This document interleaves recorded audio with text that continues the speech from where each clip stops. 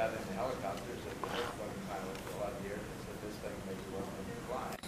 But it obviously is totally different characteristics. So it's kind of like families of aircraft. They knock down each one. Well, I think roughly 81 types of in their own ways have their own characteristics.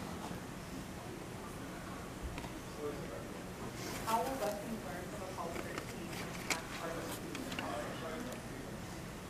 The only thing that's probably a carryover for Artemis, I would say, is the handling. So that we had a problem with the cryogenic system, and to obviously have a plan so the number, in our case, the tanks are not so close together because we lost one tank, but all the other tanks, hydrogen and oxygen, were all clustered in one compartment. And then obviously we don't know why, but effective and had a leak in the second main tank. So probably NASA might use a little more mil specs.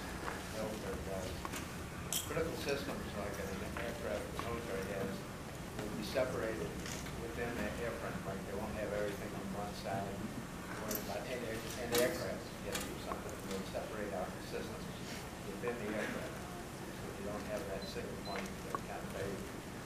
They might apply some of that to how it's designed. Okay.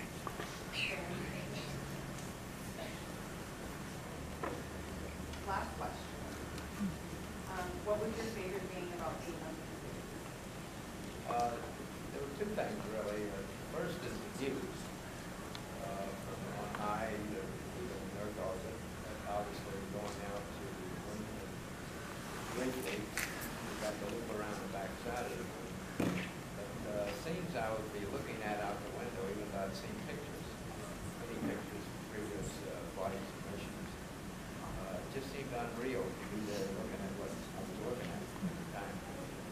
The second thing that's kind of euphoric is being able to float around, zero gravity, float obviously yourself or objects, and that kind of media. In our case, they also seem to make the little spacecraft smaller than their feet. Seem a little bigger. Use all the space.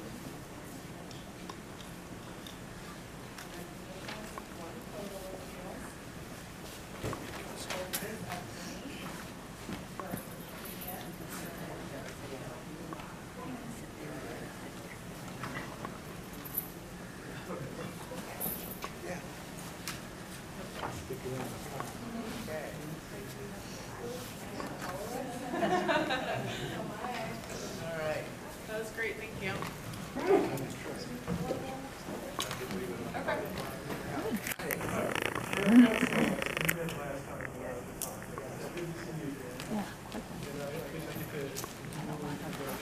All right.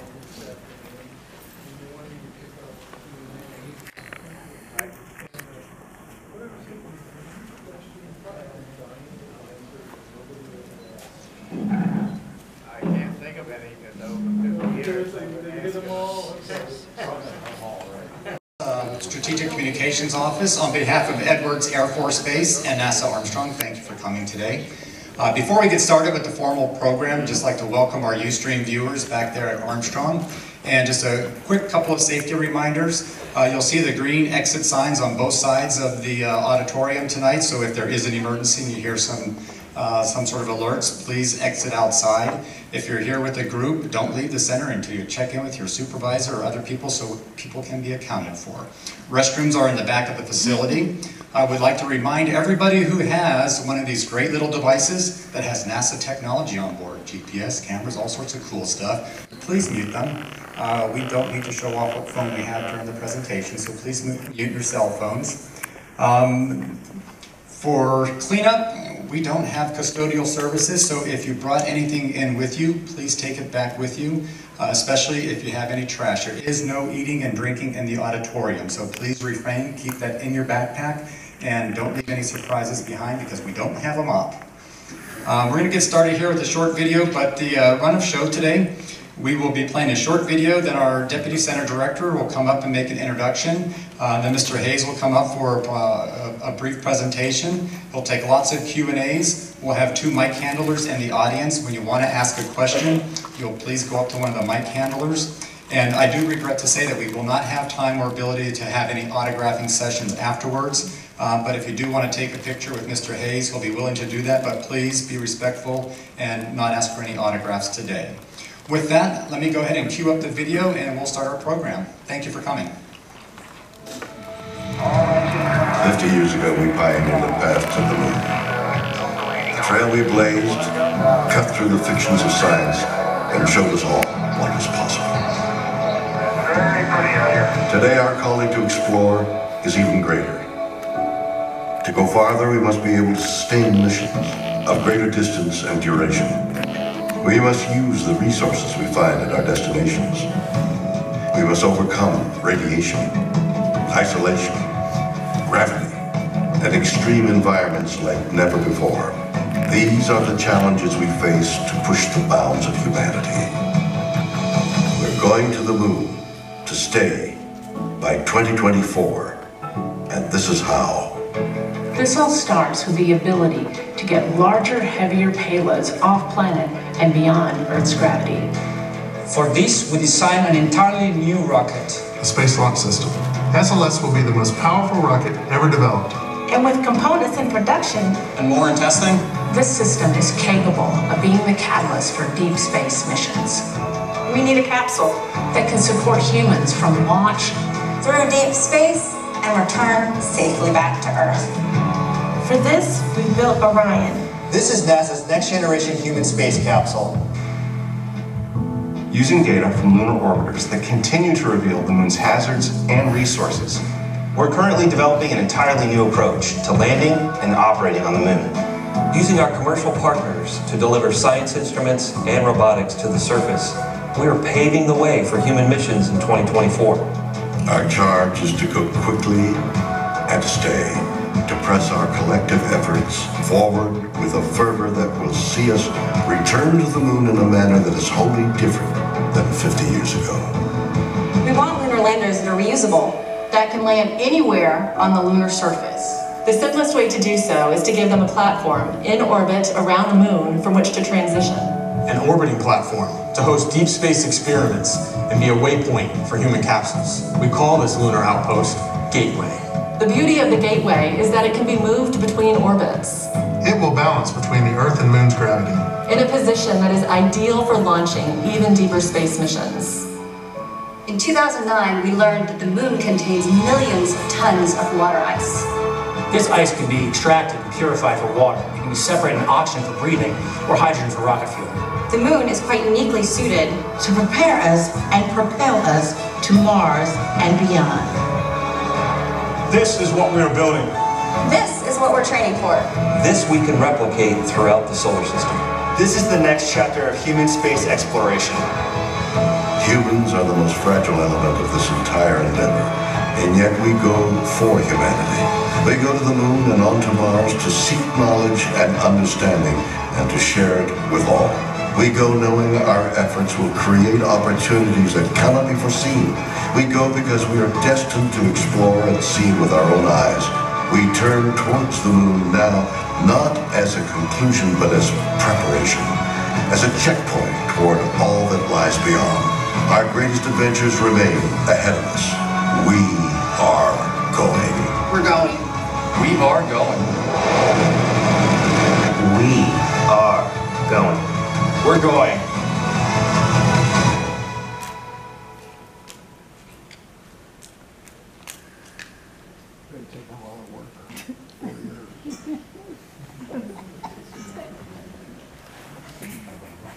Good afternoon.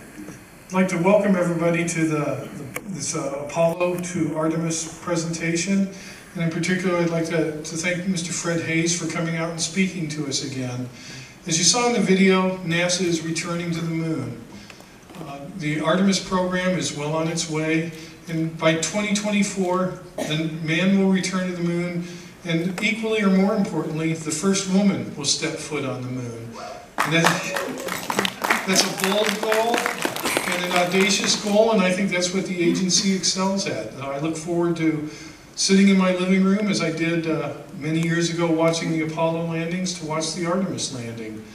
Artemis 1 will be the first vehicle. It will be an unmanned vehicle to demonstrate the booster in a prototype Orion capsule. Artemis 2 will carry astronauts to the vicinity of the moon, and then Artemis 3 will conduct the landing. So I think that's an awesome thing to look forward to. And these presentations are part of the NASA and the agency celebrating the march to the moon, to return to the moon. As I said, we're fortunate to have Fred Haise come and speak to us. He spoke to us a few years ago and talked about his career as a research test pilot. He started as a fighter pilot for both the Marines and the Air Force, and later became a pilot started at Glenn Research Center, which was Lewis Field back then, Lewis Research Center, and came to Armstrong, which was either the high-speed flight station or the Dryden Flight Research Center. I don't remember which name we had at that time. He served as a backup lunar module pilot for Apollo 8 and Apollo 11. It skips one little thing on this item. Nope, didn't skip it, it skips it later. Fred was one of the pilots for the approach and landing tests of the Enterprise. At that time I was intern working up at Phillips Lab and got to watch those flights from up on the lab, so I had the pleasure of seeing Fred fly those approach and landing tests. He was the lunar module pilot on Apollo 13 as well as the backup commander for Apollo 16. Among his awards are the Presidential Medal of Freedom, NASA Exceptional Service Medal, NASA Distinguished Service Medal. And so I'd like you all to give a big welcome to Fred Haise as he talks about his career.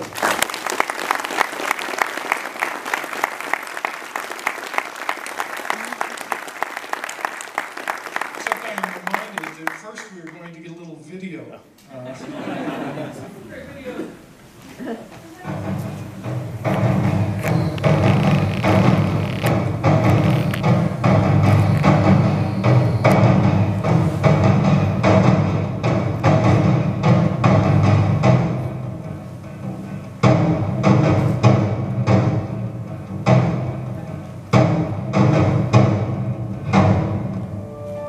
Fred Haise Jr. has spent over 5 decades in the service of his country, both publicly and privately, as one of the most revered and respected figures in aviation and aerospace history. An integral part of the Apollo space program, Fred Haise was a backup crew member on the celebrated Apollo 8, 11, and 16 missions.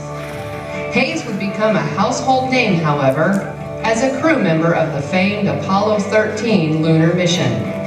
A mission initially marred by trouble, but which ultimately stands as one of the greatest examples of human ingenuity, teamwork, and courage of all time.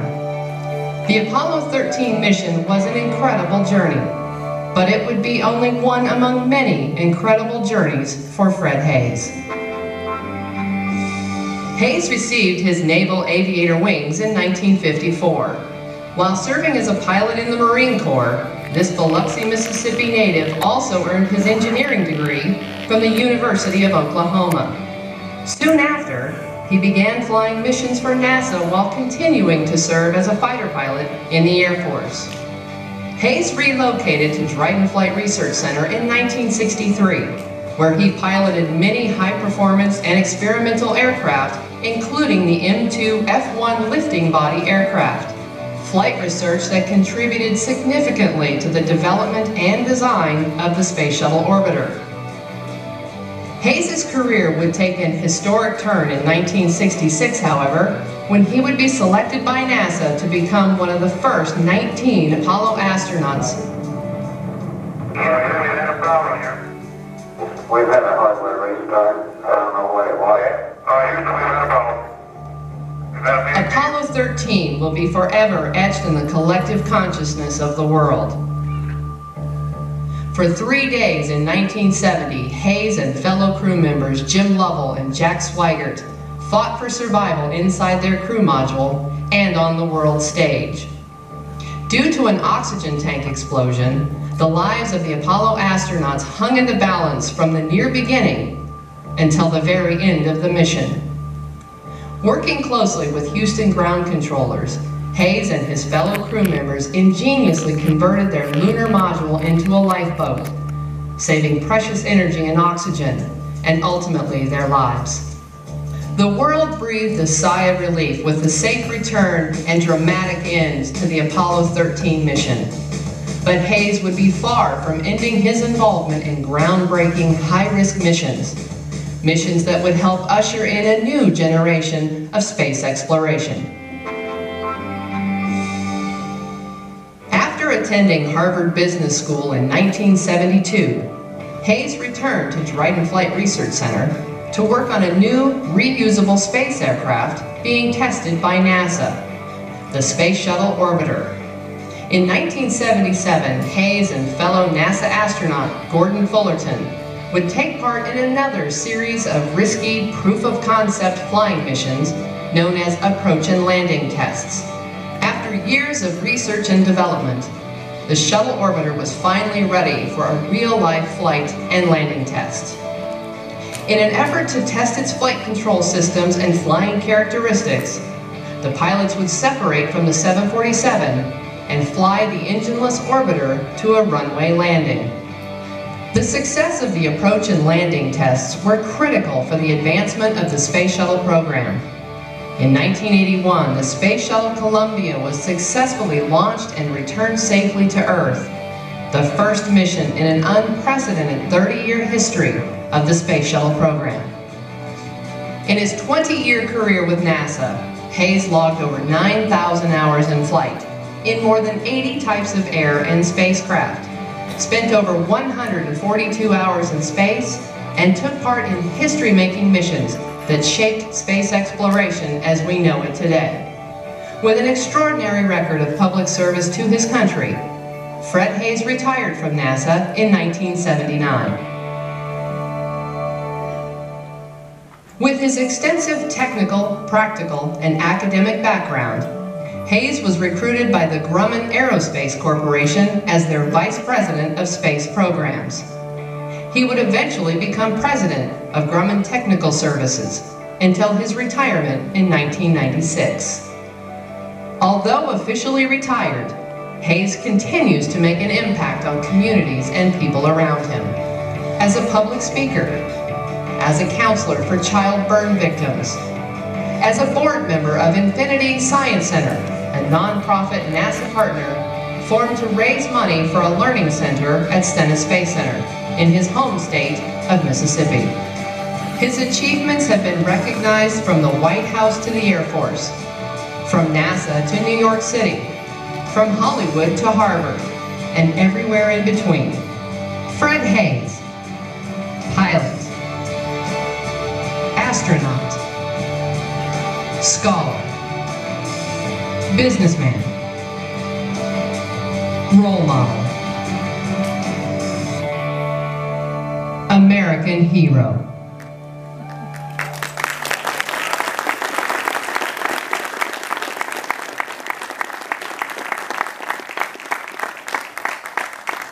Good afternoon.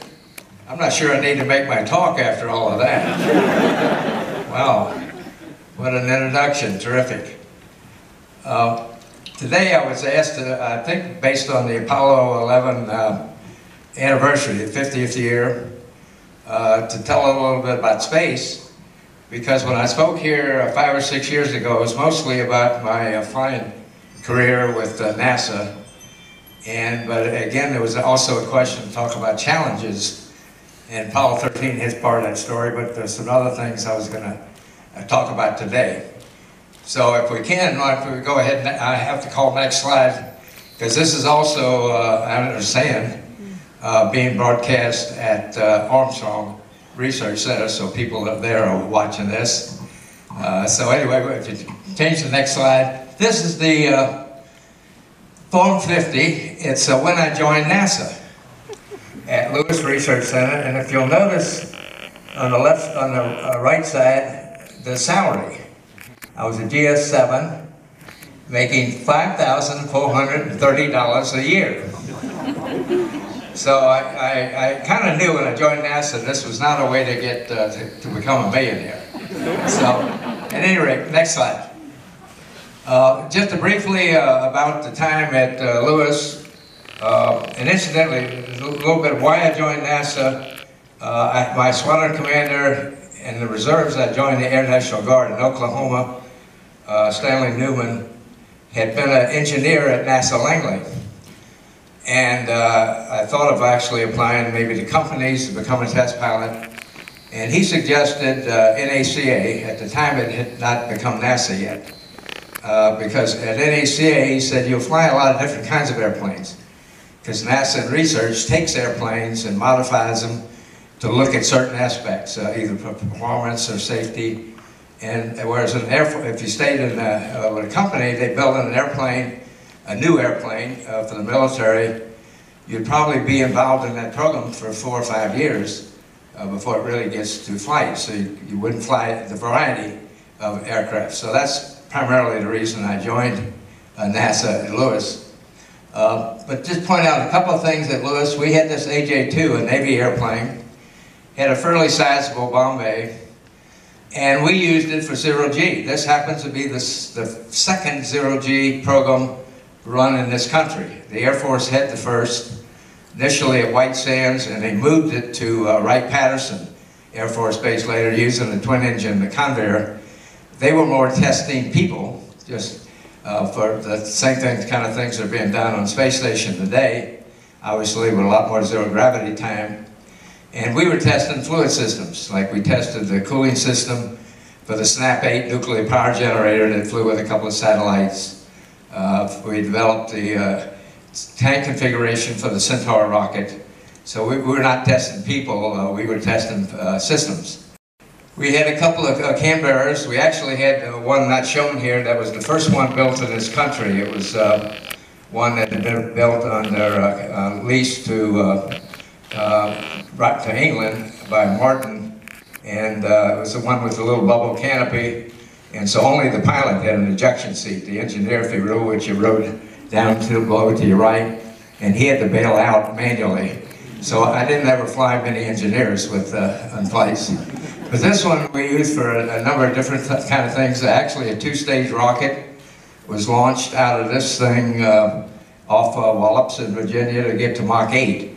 Lewis was one of the early NASA proponents and developers of telemetry. And so that was obviously all supported by telemetry for those rocket stages. We also did some solar cell research where you could fly at very high altitude, developing some of the early solar cell technology. Next slide. I moved on to what was then actually wasn't Dryden yet, it was Flight Research Center, then became Dryden. And at that time, you see I had moved up in the world. I was now making $9,475 a year. So I was getting up there. Next slide. There was a lot of aircraft flying in that day here. The X-15 program was going strong. And 104, we had a couple of Air Force 104s, and we had 3 104Ns that were used as utility aircraft, X-15 Chase, and sidelined with other programs. We did some flutter tests for the, what was to be the dinosaur program, the X-20. For every X-15 flight, where it was launched, the lake beds that it might use in case of aborts along the way had to be checked before the flights. Normally we would use a Goonie Bird, C-47. We had a little motorcycle on board. I think it was a Honda, I don't know what it was, Don. But a motorcycle we could climb out on and check up and down the lake bed for its surface conditions to be used by the X-15. And we also did flights to check out the telemetry at the high-range stations. And of course, the morning of the flight, there normally was a weather flight that went to verify that we're ready to launch. Next slide. This was one of the prototype aircraft. There were 5 prototypes built by Douglas, the F-5D, which was going to be the successor to the F-4D, which was an operational Navy airplane. And it was, again, used for a variety of tests. It actually had on board a system that represented the X-15 communication system. So this is the primary one to go check the high-range stations. in readiness for X-15 launches. It also flew a program. The aircraft had speed brakes, for instance, that come out of the wings, up in lower and upper wings, that could be modulated, so you could put speed brakes at different angles. And they were added with doubler plates with holes drilled to give a higher drag. So a number of tests were done. In the landing gear, incidentally, the strut and mainly the door assemblies were beefed up to fly with the landing gear down to about 300 knots. So this airplane was used to see how low an LVD was you're capable of flying and still landing it just with the normal instrumentation. And with this thing, with all of the speed brakes fully open, the landing gear down, and a little switch that popped open the nozzles on the afterburner that gave you about 600 pounds reverse thrust, we built up to an LVD of 1, which is a 45-degree dive angle to the ground to land. Now, Bill Dana, who was then a pilot at FRC, decided he was going to fly an add-on to that program to see how it would work at night. The vision was that this would be possibly what would be the configuration you might have to land at that kind of LVD with a Martian return. Because we were still into thinking most things would come back from space and land on land and not go splash in the ocean. But at any rate, he flew a night program at Edwards and started with a full moon, and he could successfully do it there. Bill went down to about a half moon, and it got kind of hairy. So then we had a Gooley Bird and another fellow at Flight Research Center, Colonel Kluber, scrounged some of these flares, artillery flares, under a parachute that you could drop, and we dropped one of those on one side of the leg bed out of the Gooley Bird, and that gave a flicker because it was kind of swung under the parachute. So we ended up dropping 2 of those on each side of the leg bed. So it kind of lit it up like day, which obviously evolved into the large system they developed for shuttle for night landings. In essence, you're back to landing in the daytime. Next slide. And another continuation of that low LOD, modified one of our Air Force 1ODs. You see those little things that look like ears sticking out of the top. That was a monocular set. Again, Colonel Kluber got us from the U.S. Army that was used in tanks and put it in there. And that was to see, again, using an artificial way for vision to see fly these low LOD approaches. Next slide. And you saw our picture of this. We had a light plane program. CAB had noticed an increase in fatal accidents in a class of light airplanes and asked us to do evaluation. Don Malik, here in the audience, a test pilot at that time, started the program with the first aircraft, and then Don went off to do the early flights on the lunar landing research vehicle, and I handed the program over to me to continue. And we flew 7 of these aircrafts, took them through full stability and control type test, and had other evaluation pilots we used to do, under a special card we prepared, evaluations to give us a pilot rating and pilot reports. This one we actually, the Comanche was reported to us by Joe Timchism. He was one of the founding members of the Society of Experimental Test Pilots and FAA chief pilot in LA. And there had been some fatal accidents of this aircraft, and one where the tail was observed to come off the airplane. So Joe had called, I think he actually talked to Paul Bickle, director at the time, and asked for a special test to be run on this aircraft. And that's what led to the set of flutter test and the scene you saw in the introduction movie, where that tail, on that day we hit flutter, it looked like a bird's wing flapping up and down that structure. And on board it was like riding a jackhammer for a little bit. And fortunately it cracked inside internally in that section in the horizontal stabilizer, but symmetrically on each side, and did not come off. So I got it on the ground. Anyway, we ended up, I guess, buying that aircraft because we had leased it from a private aircraft field-based operator at Redding, California. Next slide. This is a program where, again, being a junior guy, I was a junior guy in the office. Don Malik, I think, was 2 months ahead of me, coming from Langley, and I came from Lewis. And so I got the job to go to prepare this aircraft, which was a special variable stability aircraft for CalSpan.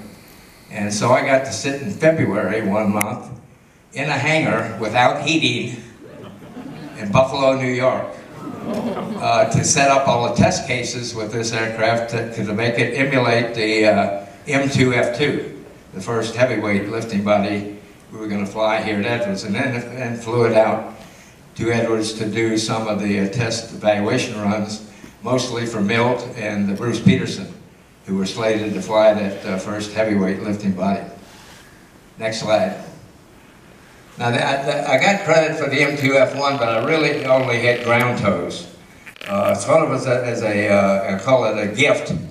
The program manager, after we were selected as astronauts, asked Joe Engel and I if we'd like to do some ground toes with the M2F1.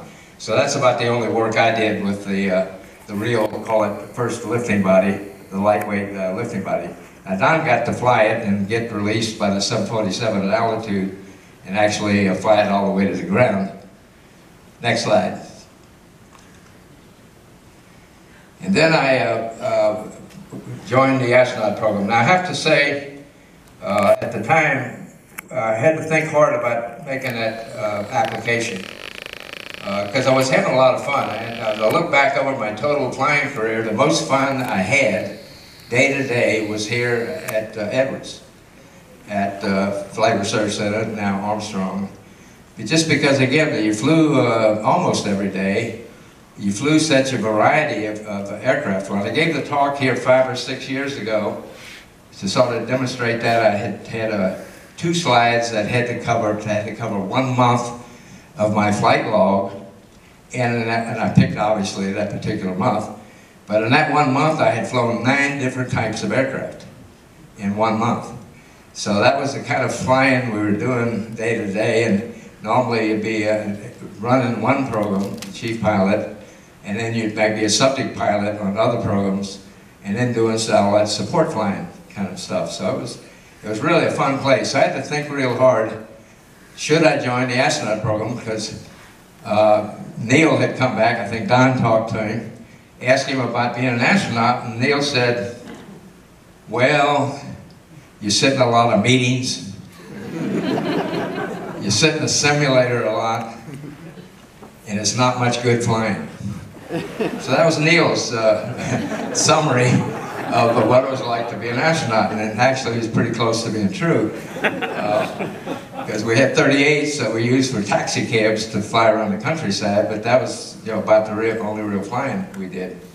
So anyway, I decided though if I'm going to get to go to the moon, and that seemed pretty intriguing thing to do, if I stay here at Edwards, I'm not going to get to do that. So that's what made me apply with the thought I might get a lunar mission. Next slide. At the time I was chosen as part of 19 that were chosen. This is the Edwards group. All of us were here at Edwards at this time. Myself, obviously on the left side, and Ed Mitchell, who landed on the moon on Apollo 14. Charlie Duke, who landed on Apollo 16. Al Warden, who was the command module pilot on Apollo 15, and Joe Engel on the right. Joe, of course, had flown the X-15. In fact, unfortunately, is the only person still alive that flew the X-15. All the others have passed that flew the X-15. So anyway, we were actually all together here at Edwards at that time. Next slide. The first crew assignment, which is a big deal, because once you work as a support crew after in our case, they needed us to go to work quicker, so we only got about a really good 6 months of rookie training, and then we got assignments to a support crew for various missions. But when you get assigned to a real mission assignment, that kind of puts you in the lineup. Normally the way it worked, if you were a backup crew, you could expect to fly 3 missions later. That's the way the normal cycle was. And so my first assignment with us, the people kneeling there, I was the backup on Apollo 8, and the crew was Neil Armstrong, Buzz Aldrin, and myself. Mike Collins had had a medical problem, had been removed, and Jim Lovell had moved up to the prime crew on Apollo 8. That opened up the slot that gave me that position. Now, unfortunately, Mike got well. He had seniority, so he came back in the lineup and bumped me. So I got to serve a second round. Next slide, please. As the backup crew of Apollo 11, which again put me now in the real cycle to get to fly for what we thought was going to be Apollo 14. Circumstances were that Al Shepard and Stu Russa, who had been part of that crew with Ed Mitchell, only Ed had gone through a training cycle. So they decided Al and Stu should get more training time. So we actually moved up a mission ahead and ended up flying Apollo 13. Next slide. I should have known something was going to be different about Apollo 13, because this is the real crew that flew. 2.5 days before launch, due to the threat of measles, Ken Mattingly was removed from the flight, and Jack Schweigert replaced him as command module pilot. Now, you might think that's risky in some way, but we trained equally. As prime and backup, we trained equally, normally sharing the simulators morning or afternoon, attended all meetings together. So basically, the idea was you could, in fact, change out a whole crew if you needed to the week before launch. Because if you delayed the launch, you have to wait till the moon come around another month to get in the right spot. So we were intent that we were going to fly. It certainly wasn't going to be because you didn't have a crew ready to fly. So he did all the work, but just got to watch somebody else go fly. So Jack, the movie that would kind of cast Jack as we were concerned from the standpoint of him performing a mission, and that was not the case at all. It was obviously a very emotional thing for both parties to be changed out that late. Ken, because he's really starting to get the butterflies, I'm really going to get to go, and to be yanked off out of the lineup 2.5 days before launch. And Jack, of course, didn't have to do some of the preparations to invite people to come to his launch, prepare his personal preference kit, those kind of things that he might have wanted to do that took some time. So he kind of got cheated on that side of it. Next slide. The liftoff here of the Saturn V, it's grand. Actually, inside you don't sense anything from the point of the sound at all, because you're way up on the tippy top. It's very impressive. I've been there as a witness to feel the reverberations of those 5 engines burning to shock waves that hit you. But inside it's pretty benign. You mostly hear the pump sounds running in the air, hissing through the hoses, feeding you in the spacesuits. The ride itself, compared to my airplane experience, is a little more jerking around. The 4 engines that gimbal to hold it straight, even the little motion they make to steer the rocket are exaggerated because you're way up on the tippy top of that big rocket. And so you get a lot of jerking around in the cockpit, which is unusual from any aircraft motion to some degree, except heavy turbulence, of course, you get it more vertical. But you get a lot of side to side even in this rocket. The G levels were fairly modest. The center engine shut down early, and the max Gs on the ride were about 4.5 Gs. So compared to the fighter airplanes, even the older ones, Don and I flew, and up that vintage, you pull 6, 7 Gs, combat maneuvering. I think today's fighters are up to 8 or 9. So 4.5 wasn't that, and you're laying on the couch, which is an easier position to take the Gs. It was pretty startling when those engines quit, though. When the first stage quit, it was like you're going to get thrown into the instrument panel, because it's just very sudden. Takes a little while to separate, and the engines start then on the second stage to continue to ride. Next slide. The missions to the moon, you went around first in Earth orbit, went around a couple of times. This picture you're looking at is Baja, California. We're at about 110 miles altitude. And mainly the time was to look at things, the systems in the mothership, command and service modules, so you looked at all the primary, secondary aspects you could check to make sure nothing had been damaged during launch. Next slide. Then that third stage was started by people on the ground, and that accelerated the aircraft to a spacecraft to about 25,000 miles an hour. That lets you leave the Earth, bounce to the Earth, and head out toward the moon. Here you're probably at about 15,000, 20,000 feet. The Earth scene you see there, the land scene, that's Baja, California again, and just above that you'll see a little white line of stuff on the ground. That's snow on the high Sierras as we headed outbound. Next slide. And of course, as you go outbound, the Earth gets smaller. I know this is probably out about 50,000, 60,000 miles out, and even smaller as you go, next slide, out toward the moon. This now is a scene. We happened on this flight to loop around the backside to get a brief period of about an hour, coasted around the backside to come back home because of the problem we had.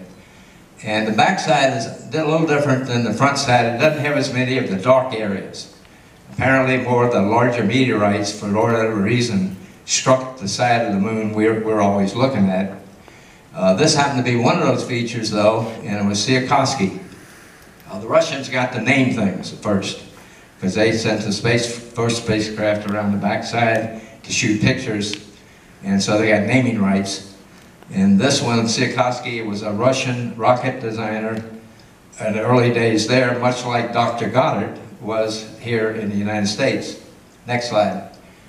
Another prominent feature we shot a picture of, this is the Sea of Moscow, also on the backside. Next slide. A lot of the scenes on the backside are like this, so very rugged, crater after crater after crater of all different variety, where it's been obviously, well, through the eons, billions of years, constantly being hit by objects. Next slide. Zero gravity, as pictured here, someone shot of me popping through the tunnel that goes between the two spacecrafts, the lunar module and the command module. And it was a very euphoric kind of feeling to be able to float yourself around, float objects. You've seen lots of pictures of this in later missions with Skylab and, of course, today's space station. In our case, it made the little cockpits we had to live in seem a little bigger, because you could use all the volume. Next picture. Next slide. This was just before the explosion. This is a scene Mission Control is observing a TV show we staged. I have pictures there on one of their screens. We did a show and tell, and we kind of picked things to talk about that we knew had not been talked about before, and that's what we had done with Jim Lovell. And I did this show from the lunar module.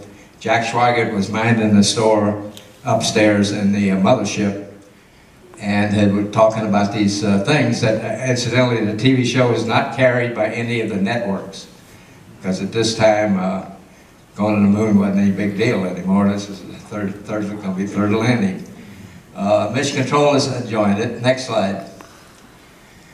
Now this slide is kind of busy, but I only talked to one column. That one says time from explosion to make a point. You can see that time goes down to 81 minutes till it has 2 crewmen to lunar module. So this was not an instant life-threatening thing like running off a cliff. We had the explosion, we had the loud bang, we had some reverberations through that metal structure of the 2 vehicles, some motion and some twisting in the tunnel area, and jet firings. The little 100-pound rocket engines were firing trying to hold latitude. And that was about it. That quieted out after a little bit even. So it was not like we were going to lose our life in the next instant with this explosion. The most emotion I felt was when I got back up from the limb and drifted up into my couch position, which had all the electrical, communication, environmental system stuff. Looking at the meters, I knew we had lost tank 2, oxygen tank 2. We had 2 tanks, tank 1, tank 2. And so it was not life-threatening. I still thought I had second tank, but I knew immediately we had lost the landing mission. It was an abort. If you lose any one of a dual redundant system, you're going to come home as soon as you can before the other one fails. And I was just sick to my stomach with disappointment. So that was my emotion at that point in time.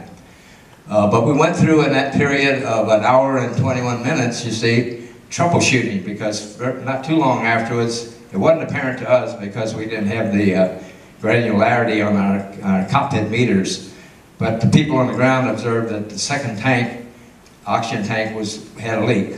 It was going down. And so that time was spent troubleshooting to try to stop the leak in the second tank, tank 1. Now, I went back 25, 30 years later and pulled out inner loops in mission control, which are not public.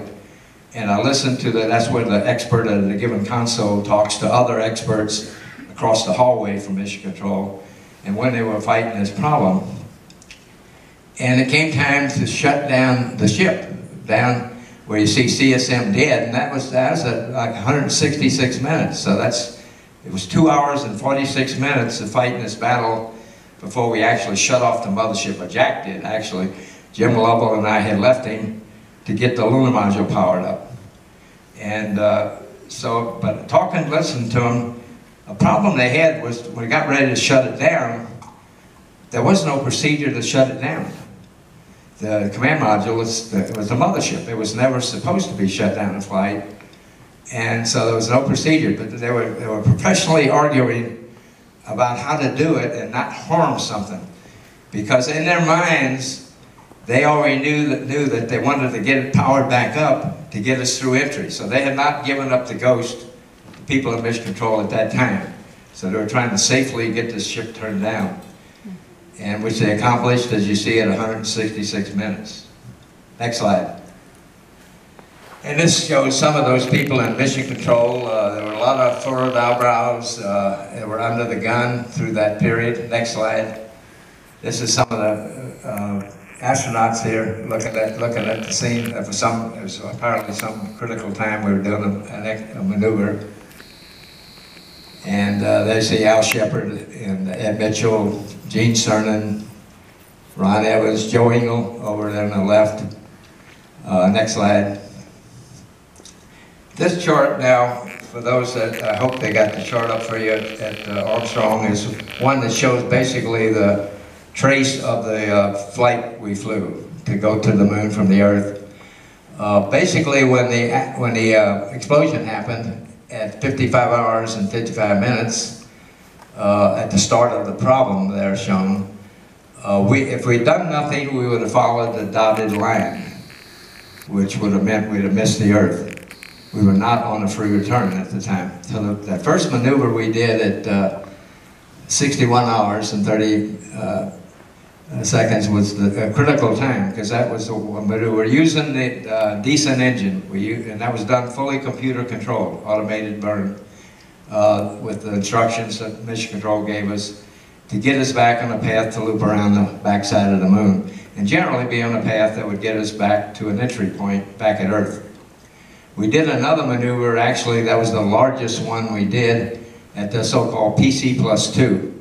That was 2 hours past Paracythian, of the lowest point on the backside of the moon, and the longest burn we did using the descent engine, again used fully automated through the computer, that cut 10 hours off the return. That put us back in the box on most of our consumables, electric and water.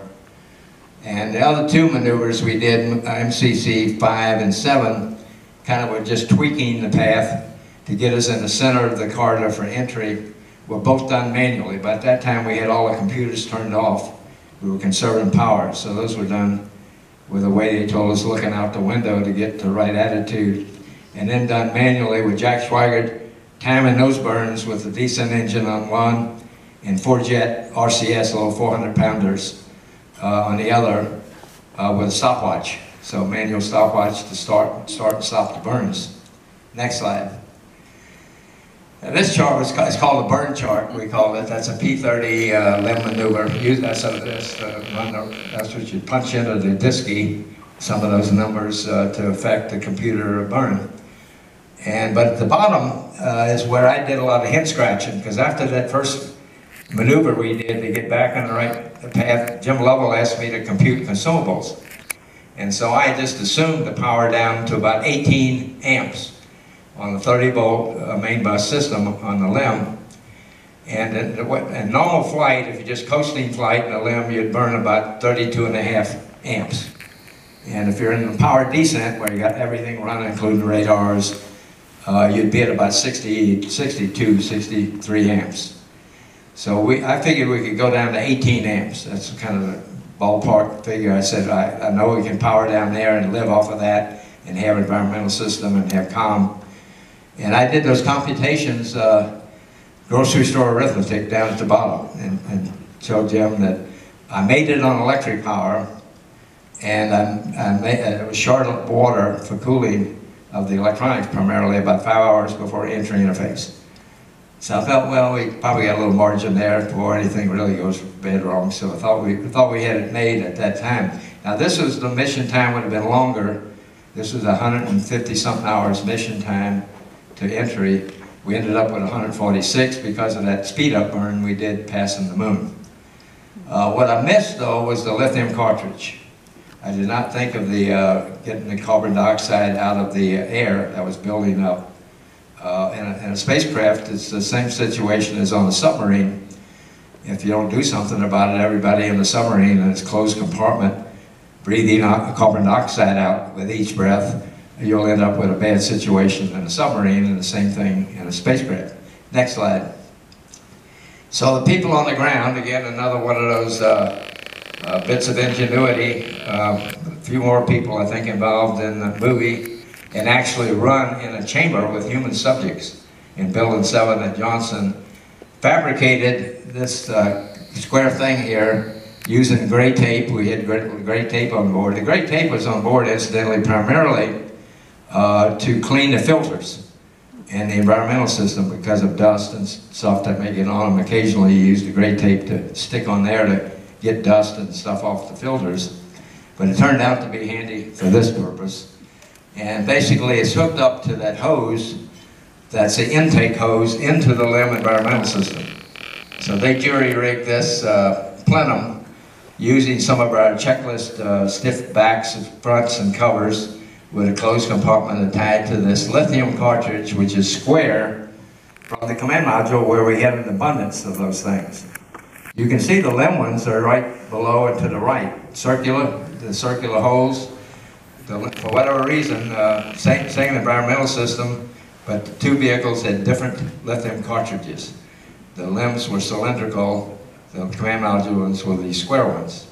But anyway, this fix worked, and from there on we ended up tacking on another, just put on another square thing onto that one, and we could keep stacking them on for replenishing. That center area, which is taped, there was a hole through there, that was actually 2 pairs of socks in there stuffed with that tape on that hole to close that area. Next slide. Sleeping, I found a problem sleeping if I didn't have my arms stowed somehow, because if in zero gravity, if you don't, your arms tend to sort of end up with a minimum of muscle energy point, and that would keep me awake, and they kind of move occasionally. So I found a way to contain my arms. That was in my shirt there, blouse, not emulating Napoleon. And my other arms are under some cables over here on the left side. Next slide. This is another example of the problem you wouldn't thought we'd ever have, but we had no blank paper. We had no blank paper on board. So we kept, for each of those maneuvers we did, 5 of them all told, there was a little different steps in the procedure. Now we did have different writing instruments. We had a ballpoint pen, a lead pencil, and a Pentel. And so we used those in different ways to do each of the redos of procedures differently. Next, to show the differences, next chart. Next slide. Yeah, you can see that and a whole other thing written down at the bottom of rewriting the procedures for the next maneuver, next burn maneuver. Next slide. Now this was a shock. When we separated the service module, we saw this scene where that right side of the vehicle should look as shiny and smooth as that left side. That was where 1/4 of the spacecraft had blown off. And that's, of course, with the ruptured oxygen tank. And And it was a real shock because the damage looked worse than I remembered feeling. I mean, the explosion didn't seem that bad to cause this much damage, but I think part of that was probably we were in the vacuum of space. So we did not have any secondary shockwave effects like you would have if you were in the atmosphere, like down here. Next slide. This was our farewell to Aquarius, the LEM, the lunar module, where we got a lot of mileage out of this vehicle. It worked through the flight to get us back to this point. And so we separated it and not too far before entry interface. And sort of kicked it off sideways so we'd get clearance through entry. Next slide. And splashdown. Kind of a miracle, secondary miracle of the program was this. The condition of the spacecraft over those days were chilled down. When we went down eventually to 12.5 amps on a 30-volt system. You think about it, that's if you have a sofa at home with 2 lamps at each end of the sofa and you have a 3-way light bulb and you can turn it up to the 3rd click, that's about the amount of power we were using. So it got very cold because there was not enough thermal blankets to handle running at that low temperature. We could have been designed to run there, but it wasn't. And so it got very chilly. It froze the water tanks in the mothership. We had water we could see in the LEM because the LEM had no inner walls for weight. It was really a tough weight problem on the lunar module. So they just had netting material which we could see through and see water everywhere. On the wall, water on every turn and bend and a wiring cable, there'd be a glob of water. And at every interface with a connector, there'd be normally a little glob of water sitting there. So water from our breathing, perspiration and whatever, breathing out, it collected. The command module, when Jack Schweiger and I got in to power it up, another problem the ground had to deal with, there was no power-up procedure for the mothership. It was never supposed to be turned off, and that normally was done on a launch pad with a lot of people. So they had to go invent a startup procedure for us, activation procedure. So we got in the command module flying it, and he flew it automated through the computer, and we had the second most accurate splashdown of the program. Only Apollo 10 did better. Next slide. And this shows us coming on board the Iwo Jima aircraft carrier, which was picked us up. That carrier had been in combat duty in Vietnam, and they had it swing south. It was on its way home to San Diego, its home port, and they had it swing south to pick us up. Next slide. Just some of the training vehicles. This is one at Langley, an LLRF, which could sort of emulate the lunar landing. There was a big girder assembly with cables. It was compared to the real LLTV, at least I later flew, and Don was one of the early test pilots that got it verified. It was a little sluggish. There was enough lag in the cable assemblies controlling this thing that you could feel that in the handling qualities. But other than that, it still gave you a semblance of the task to handle. He lost control and pitch. And when Joe ejected, he had one swing of the parachute before he hit the ground. So he was the closest. Stu Present was the third pilot that ejected up probably about 400 or 500 feet. Straight and level, he just lost all electric power. And this thing doesn't fly good without electric power. So, next slide. Now, after Apollo 13, I went off and trained through another backup assignment on Apollo 16. And I had hopes of flying back to the moon on Apollo 19. At that time, that was the last mission. And I was in training with Jerry Carr and Bill Pogue, who were going to join me on that flight. And about 5 months in that training cycle, they canceled because of budget cuts, Apollos 18 and 19. So 17 ended up being the last mission. So that's when I went off. I was instant program management, and I went off and joined Aaron Cohen for the next 4 years in the Orbiter Project Office. So I was in the early development of Orbiter part of the shuttle from day one. In fact, I was on the NASA source selection that actually evaluated proposals submitted by 4 contractors to pick the winner, in that case Rockwell, to build a space shuttle orbiter. And so I was more in a program management role during those 4 years with design development. I had a little spare time and I did some sport flying with using these aircraft. These are Japanese look-alike aircraft. I flew mostly the Val, Japanese look-alike Val dive bomber, which was a converted BT-13. Had fancy pants on the landing gear you see there, emulating that aircraft. These were built by 20th Century Fox, and they used them in the making of the movie Toro, Toro, Toro. And what we did was we did air shows and used these aircraft for the first act of the air show, was to stage the attack on Pearl Harbor.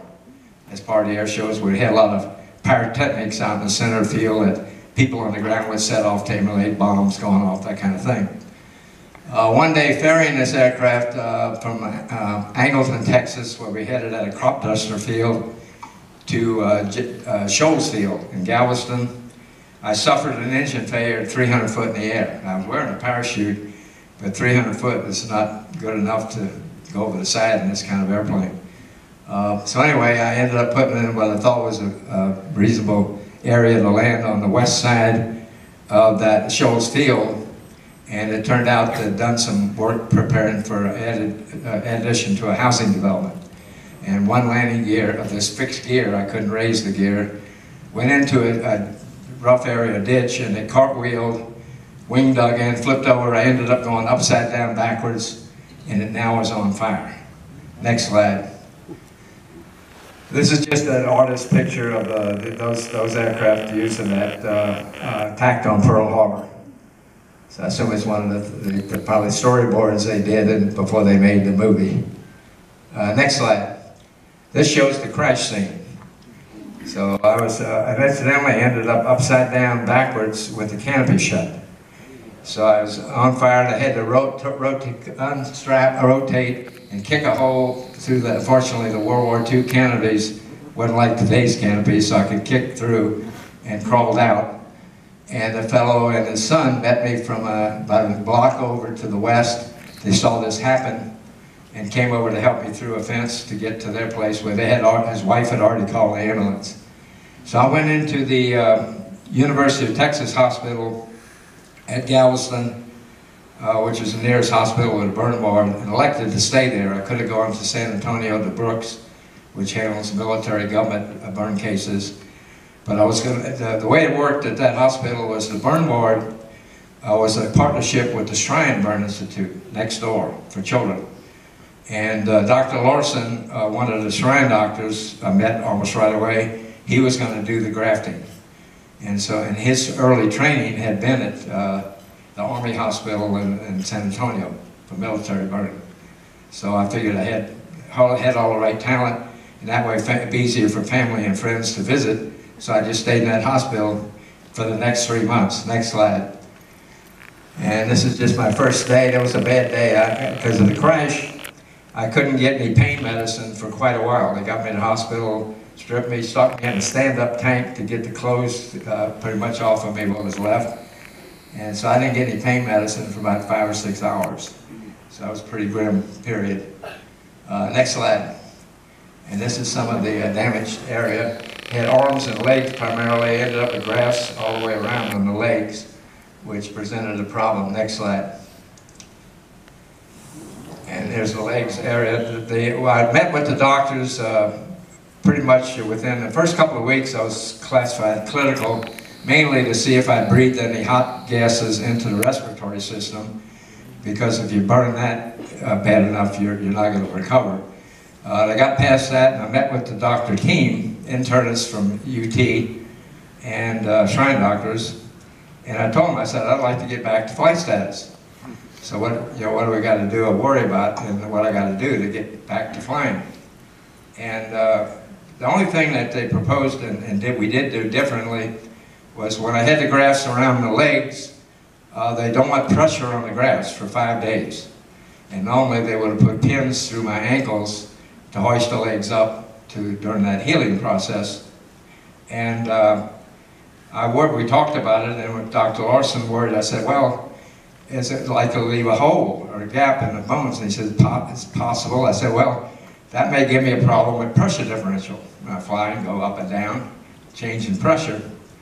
So we went a different approach, and I got the suit techs involved at Johnson, and they got sandals, and they put Velcro on the sandals, and they put a board they built to go at the end of the bed, and I could clamp my feet into the Velcro.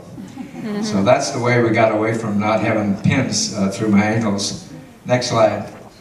And the next gruesome slide of the legs. And next slide. And the arm area. Next slide.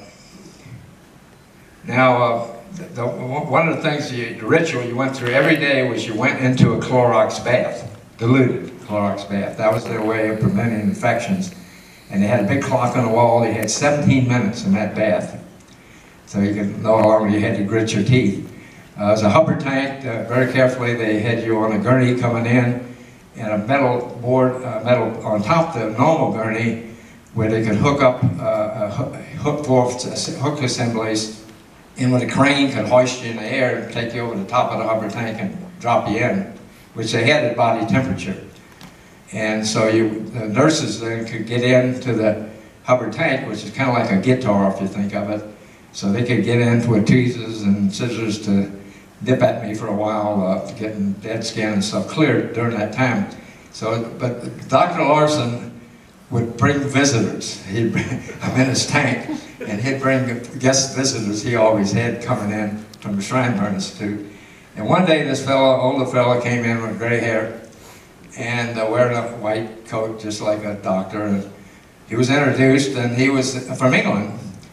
And he had served during World War II at a hospital they had built outside of London, over 500 beds. And he told me, he said most of these beds, he said a lot of them were RAF pilots. He said because the Spitfire, unlike the Germans and the Hawker, did not have self-sealing tanks. Whereas the ME-109, the Germans had self-sealing tanks. So when they got a bullet or particularly a tracer into that tank, and one tank was right in front of the cockpit. So automatically they did flash fire into the cockpit, so they got burned. And then of course they had to bail out over and generally drop into the English Channel, which wasn't very warm, and suffer there till they could get them picked up. So anyway, those kind of things made me feel better. That maybe I had one in such bad shape after all. And another funny thing during that period, I had a fellow pilot working at Ellington. That was one of our check pilots for the T-38s, annual instrument check, that kind of thing, Rainey. And I had kidded here one time and actually prepared an award because he landed a T-33 where the landing gear linkage was fouled up, and he ended up having to land it belly up with the gear up. And I made this special award of outstanding test piloting to test the undersurface of a T-33 as it slid along the concrete. And he shows up at the burn ward, and he's got a big poster made, and the big saying on it said, "Haise, you can't even commit Harry-Carry successfully." Little humor. But the good thing was I did get back to flying after 14 months. I did a lot of physical therapy. I had a kinked up left elbow in the right knee. Took a lot of therapy to get back to pass the flight physical. And then was named, next slide please, named to be one of the crews for the approach and landing test, which is shown here. Two crews, Joe Engel and Dick Truly, and myself and Garda Fullerton, shown here. This is at the Palmdale facility, where Enterprise in the back of us was still being manufactured. Next slide. And we finally got some good flying though. This was good flying, training. This is a shuttle trained aircraft, which through a computer could emulate the space shuttle characteristics. It used reverse thrust for most of the approaches. It was the only airplane I've ever flown where it burned as much fuel diving at the ground as it did climbing, because it was almost spooled up to 90+% power as it's diving at the ground. Next slide. And that first day, that separation that was shown previously. Now, just a couple of comments about this. I'll have to say this was, I felt more pressure at this point than it had on Apollo 13 approaching the space mission, because so much was riding on it. Now, I was not concerned about my physical preservation. Gordo and I were sitting in ejection seats, so we had a good plan B available. But I was worried about us hitting the 747 as we came off. We had done several captive flights where we did not release to perfect the conditions, where if we released theoretically by the load cell data we had off the attach points, would say we'd go straight up. So we'd not likely drift aft to hit the tail on the 747, because I worried more about Fitz Fulton and Paul McMurtry, Vic Harton, and Skip Guidry. They were the 4 people in the 747. And I knew if we went out of control at separation, because that's the first time we're going to see how the control system worked, or if we hit the 747, they would be lost, because they were not sitting in ejection seats. So that was my, call it, physical concern about things at that time. The secondary concern, though, was programmatic. The program had been started by President Nixon, and at the time we approached his flight, we'd changed presidents. President Carter was now, he'd come in office in January. And he had canceled the B-1 bomber program as one of his early acts. So we kind of worried a little bit about what his feelings were about aerospace, although that wasn't NASA, obviously. But nevertheless, it's sort of in the back of your mind. And through the whole presidential campaign, space had not been mentioned much in any of the debates. So we didn't know how he really felt about the space program in general. So that was my concern, because we had just announced also an almost 2-year slip in the first orbital flight. We were having problems with the main engine and also with tiles at the time on the first Columbia, the first flight we were going to fly to orbit. So that was also in the air. We did not have a backup Enterprise. We had canceled the second Enterprise we had for cost control, so we deleted the backup test vehicle. So I knew we'd set the program back a year, probably 18 months, to get back in line to fly this program if I crashed Enterprise or damaged it seriously.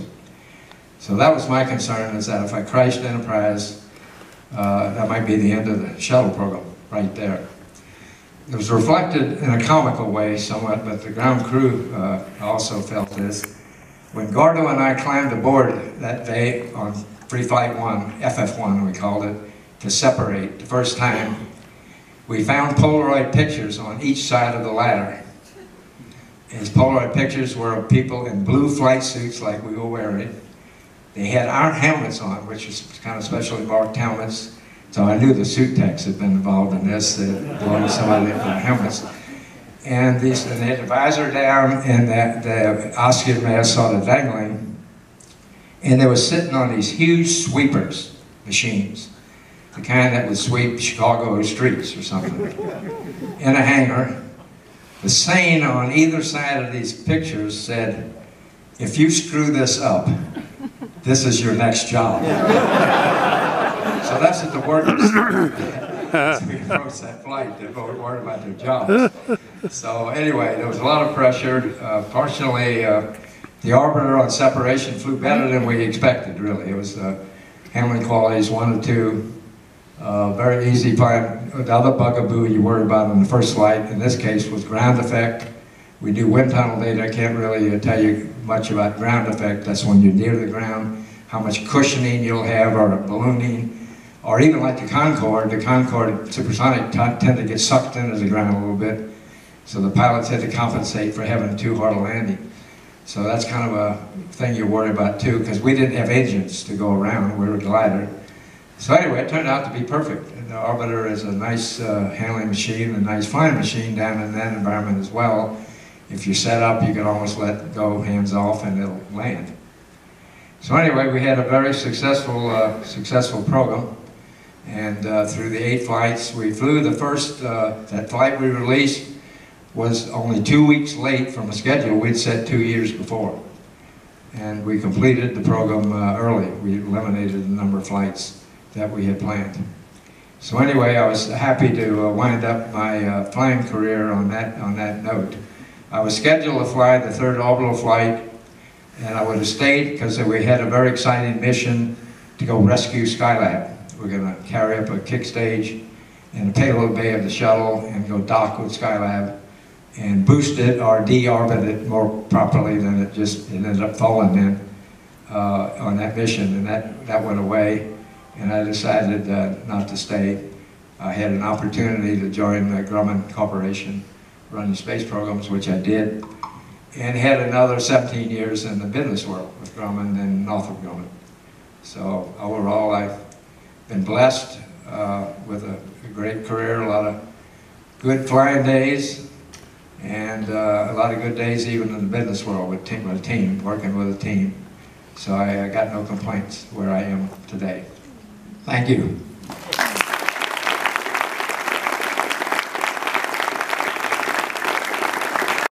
Fred, thank you very much. I really appreciate you sharing your story with me, and I found it fascinating and enjoyable.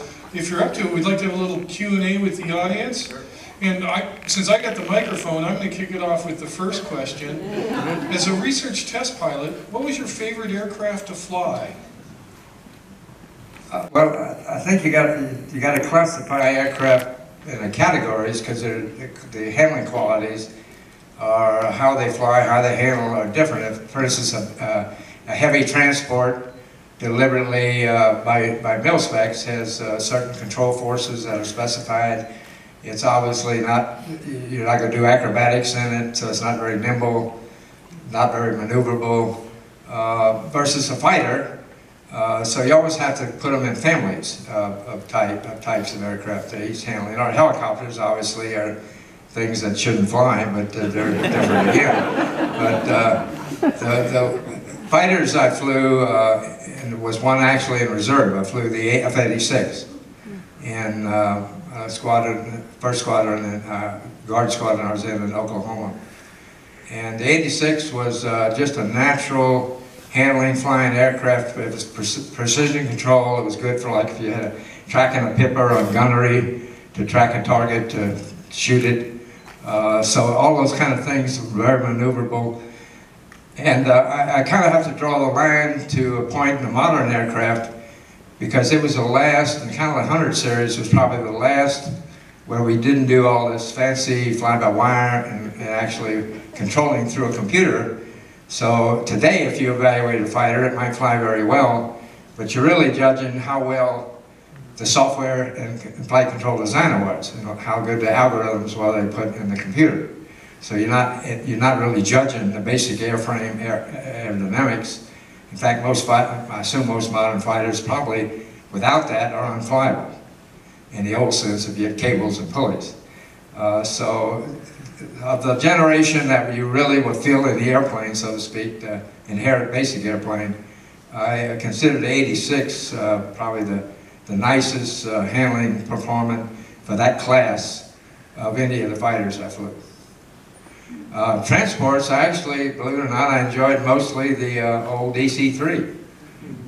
C-47, actually, Lewis, we had an R-4D, we had a C-47 at Edwards. And I've flown 707, quite a few flights. Flown other heavier aircrafts you might consider was the Canberra. And Fitz let me fly the 747. I should probably tell that, Don. One day, I went up with Fitz and he let me make some landings in the 747. But at any rate, that was the best of those classes. Thank you very much. We've got an audience in the microphone. Yeah, thank you for coming to visit today. And so back in, it was probably like about a decade ago, I saw you in a documentary where you were talking about the lunar module Aquarius, and if you were able to, if it was able to come back to Earth, you would have liked to put it up in your backyard because it was like your lifeboat. Were you able to save any souvenirs off of it? I got some things out. Now we actually had a disassembly plan of what we might disassemble had we flown a normal mission, because the limbs didn't come back. In fact, after 11s we left in orbit, and turned deliberately before the crew left. We turned off the water cooling, the valve, and watched the systems die. So we wanted some redline data, and we watched solely as what pieces of it failed. And after that, they were deorbited. It was set up to be controlled for the ignition point from the ground, and they it was set to do a burn using what was left of the decent engine to an acid engine to deorbit them, to create meteorite impact similarities, because we left seismometers on all the landing missions. So that was our plan. We had a page in the checklist we added in. That was what we were going to bring back. I had tools to take out, for instance, the hand controllers. You know, if they allowed me to, I had some other hardware I was going to take out. But we were using the LEM right to the 11th hour, so that kind of went away. So I did rip all the netting out. They were just snaps in the wall, so I ripped all the inner wall out. I did the hand controllers. You had an armrest you put your hand on, and I pounded those off. Used tool B, and pounded those off, and gave one to Grumman. It's still at Grumman on display, and one's at the Cradle of Aviation, at that one now, on Long Island. But those I extracted. We had 2 floodlights in the overhead. I pulled those off, undid the cables, so I had the cables. So I did a minimal disassembly, but we did not bring back as much as other flights did.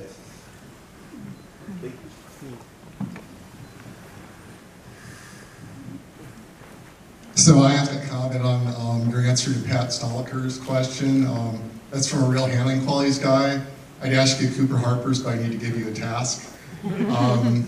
So my question on Apollo 13, obviously you're doing a lot of things that the LEM was never designed for, such as using the engines for going back to Earth. Interested in how you guys on the crew worked with the ground control in negotiating that. You know, did you question some of their judgments? Did you do your own calculations? Kind of how did that work? Okay. Well, we had no navigation capability at all in our computers. So there was no way we could question what the ground gave us to burn. Now, in the command module, the mothership did have a program. You could do cursory sightings on the Earth, Moon, Earth, and Sun to do, but less accurate than what the ground, but we worried about communication failure, that you still wanted the possibility to be able to do that on board. But all the ground solutions used throughout the program, for every mid-course, all the burns was all done by ground computation for every flight. So it was not unusual for us to take the ground for what they gave us. And like I said, they did some extraordinary thinking to do that speed-up burn, for instance, that was new. They gave us a procedure on how to set the attitude to do the 2 manual burns, where we did it, how to align, like they gave Jim Lovell, used the cusp of the Earth to sight on through a coas, which is kind of like a gun sight. He had in the left window to sight on the Earth. And then I was looking through the AOT, the optical telescope in the LEM, where normally we use to shoot stars. And he did a slow pitch up. And when I saw the sun enter the top view of that instrument, which is about 60 degrees up, I said, stop. And Jim froze the attitude there. And I quickly did a 400+1 in the abort guidance system, which we briefly turned on. That gave us needles, steering needles on the 8-ball. 2 yellow, they're kind of like an ILS in an aircraft. And then if we held those needles set, we were holding the attitude. So unlike the movie where it showed the Earth going up and down, about to lose control, 2 of those maneuvers we did, and we did not even deviate 1 degree on either of those manually. The big computer, incidentally, on board, amazes some people, it was less than 1/10 of a megabyte. So that was the memory we went to the moon with. Ground control, mission control had 5 banks of IBM 360-75s. That gave them 5 megabytes. Each row of those 5-foot cabinets gave them about 1 megabyte of capability. So that's what the ground had. Given your incredible experience and career, what advice do you have for us as we shape the future of aviation and space travel? Well, I hope we continue, as right now set out, the exploration on whatever pace is dictated, and of course that's dictated by, in the case of NASA, how you fund it, and that kind of is what's driving this boat, is the monies you got available, and so you got to keep trying to do as much as you can with what you got, and hoping that there's some set of conditions. And there was a special set of conditions that set off the Apollo program, that all aligned, right? The right leadership, the Russian threat. We had the no major thing drawing great funds at that point. The Vietnam War had not built up that much at that point. And we had roughly the technology that was thought to could pull it off. So all those things aligned for probably the only time since then NASA has had what I'd call full program plan funding plus. Apollo was the last occasion. Early shuttle, we struggled with funding levels. As I told you, we deleted the second Enterprise. OV-99 was a test vehicle tested at this Lockheed facility here at Palmdale. And we cut off the structural test at 80% loads and mathematically extrapolated and turned that hull, OV-99, into a flight vehicle that became Challenger, the one we lost on launch. So we saved building another vehicle, in essence, the hull at least. We seriously deleted the test articles on shuttle. So I mean, it fought through trying to hold schedule and take things out of the program you can think you can convince yourself are safe enough, not too much risk, and still try to hold schedule. So that's the kind of battle it's been with every program. And of course, the program before to go to the moon under Bush, as you know, fell astray under Obama. And that's where you worry about presidential changes. He decided the monies that would be required weren't worth it, and Constellation got killed at that time. So that's a constant, as a political side of these things, to try to make sure everything's aligned to move forward. But I hope it's sort of part of our psyche that agencies like NASA, or even work going on elsewhere, continues to look at inventing new things, to moving out in exploration. I don't know, some people have kind of bought into the philosophy that probably is true, that sooner or later we'll have another extinction period on Earth, so long range you need to worry about, do we preserve the human race? Because we may not all be around here forever. So anyway, I think it's a useful enterprise for humans, a good side of humans to be an exploration business. To me, it's worthwhile the investment.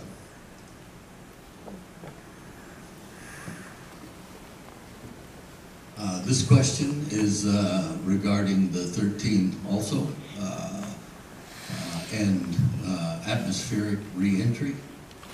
I saw a documentary fairly recently that said the blackout period for communications was exceptionally long on the 13, and just wondered if that was an issue. The documentary showed a lot of guys sweating in the control room on the ground. Were you guys sweating also on board? Certainly it's true that people on the ground were sweating. We were not, we really don't, on board we didn't worry much about blackout. But on board you're doing, in the case of computer control even, Jack was still busy and Jim monitoring the trajectory. I was just kind of viewing the sights really in the right couch position, out the back window doing entry. But you're not worried about blackout because anything really bad happens at that point, in that particular time, you're going to have to handle it on board. You're not going to depend on mission control. So we were not even aware of that. At least I wasn't. But you're right, people on the ground worried that the heat shield had had a problem or something like that, that we were lost maybe. Now, Jim Lovell explains it, told Ron Howard, well, we just did that. We didn't answer him because it'd be a good thing in the movie. But joking, that wasn't the case. Nobody's ever explained that, though. Chuck Dietrich, who's one of the FIDOs, did some analysis later and felt we ended up shallow. We had the water sublimator in the limb, which is part of the cooling system, did produce a little bit of thrust in that process that he felt still, even though we did those mid-courses, one late, it maybe shallowed the trajectory a bit. It's still hard to explain the amount of time.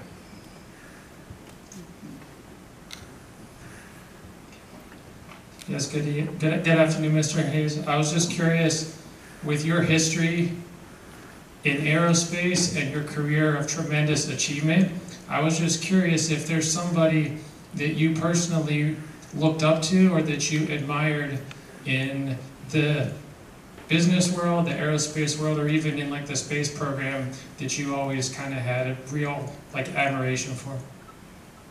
If you go way back as a youth, I mean, the people I admired was where I ended up initially thinking I had a career, was in the newspaper business, in journalism. Mr. E.P. Wilkes was had a privately owned newspaper on the Mississippi coast where I grew up. And I was a newsboy and later an office boy and later a cub reporter. And he was also my scoutmaster. And so he and then my experience in high school on the newspaper, working on the newspaper, sports editor, got me interested in that direction. The first 2 years of college, that was my major, was journalism. And I had the thought of continuing to go to the University of Missouri, which was at that time, and still is, a very well-known school for journalism and media. So that was my plan, and I had no interest in flying. Of course, space program wasn't around, so you couldn't have any interest in space. And so the Korean War is what got me in, to call it the right direction, because I wanted to serve, and my dad always said I should become an officer, get a commission. He had been in the Merchant Marine. He ran away from home at 16 and joined the Merchant Marine for about 10 or 15 years, and initially shoveling coal in the boilers, the old steam ships back then. And then he was in the Navy during World War II. And so he was his chief machinist mate. And he said he's trying to get a commission, and I looked around, and at the time, my age of 18 and 2 years of college, the only program I fit into was the Naval Aviation Cadet Program. The Air Force required you to be 19 at the time. So I signed up and joined. Never having been in an airplane in my life, not even sitting on the ground. But at 18 years old, you don't always think too much about what you get into. You get into it. But it was one of these things when the first time I flew, Hank Shannon was my flight instructor. That first flight, it was like magic. And I said, this is my career. It's going to be in aviation. Somehow, I didn't have obviously a clear set of goals yet, what it was going to be, but my life was now going to be flying. Somehow, somewhere. So that's what, this was a 190-degree turn, and where I thought I was headed. A lot of people I admire in the space program was George Lowe, a name, Bill Tyndall's names most of you may not know. Here was Paul Bickle was the flight director here at Flight Research Center. Joe Walker was Don and I's boss at the time. So we had a lot of people to admire and that were kind of mentors for us along the way.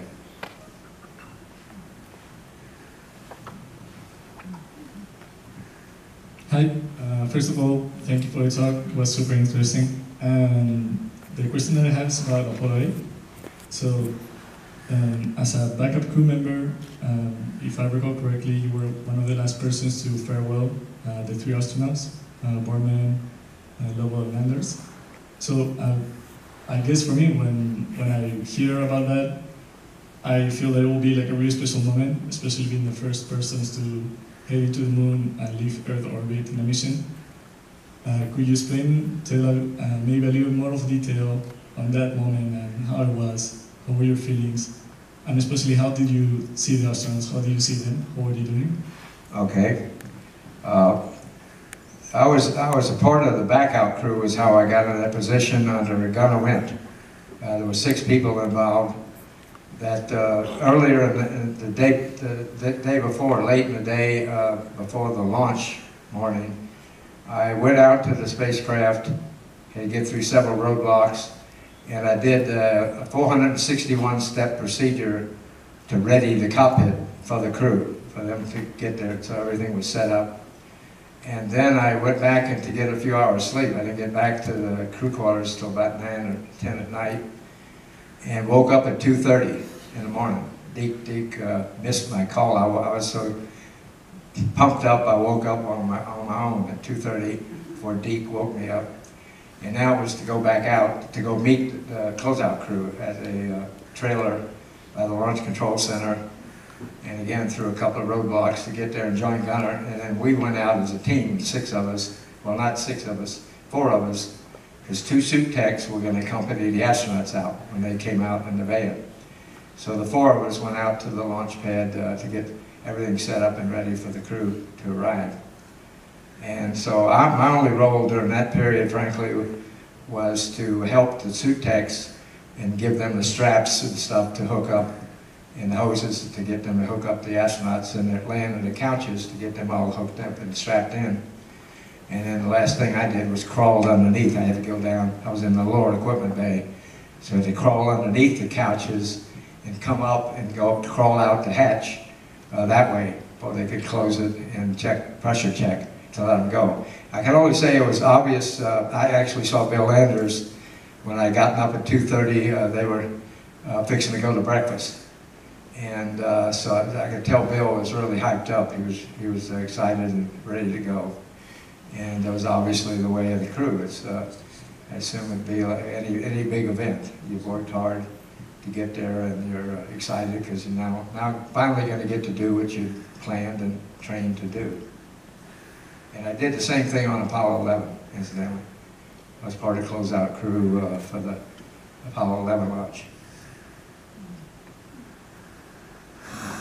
Once again, Fred, I'd like to thank you very, very much. It's been a pleasure. I'd like to thank all our distinguished guests as well for coming out to this presentation. It's good to see Marie again, and everybody else. Thank you so much. I have a couple of achievement coins. They're the Armstrong and Dryden achievement coin. It's got the X-15 on it and a little piece of X-15 inside it. I'd like to give those to you as a token of our appreciation. I'd like to thank all the audience for coming and for politely listening and questioning Mr. Haise. And it's been a pleasure. Thank you very, very much.